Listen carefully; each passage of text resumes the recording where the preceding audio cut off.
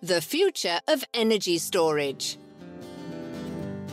To truly replace our current energy production processes with green alternatives, we will need to come up with adequate storage solutions for surplus energy. The batteries needed to store the energy generated by renewable energy sources need to have a large capacity and a long battery life.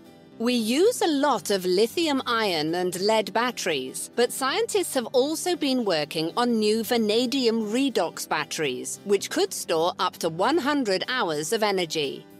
In places such as mountainous regions or waterfalls, there is a possibility for pumped hydro storage to be used with little impact on the environment. As water naturally runs down the slope of a mountain, it can generate electricity. However, by using a little of the excess energy to return it using a pump, we can then allow it to run back down again, generating yet more electricity.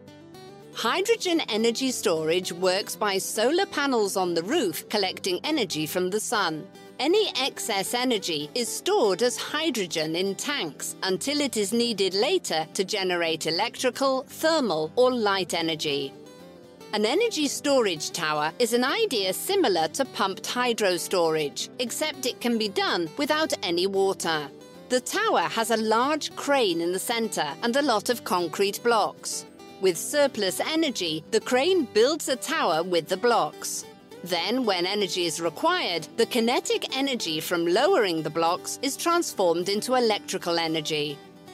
To store energy with compressed air energy storage, ambient air is pumped and compressed into an underground chamber.